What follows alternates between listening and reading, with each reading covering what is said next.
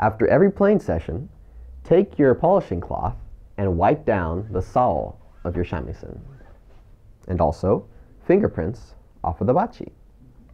You do this for two reasons.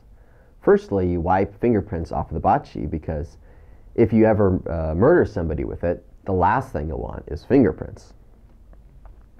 Also, you wipe down the shamisen because over time, grime will build up from your fingers constantly rubbing back and forth on it. And this, just daily polishing, will keep it clean and shiny.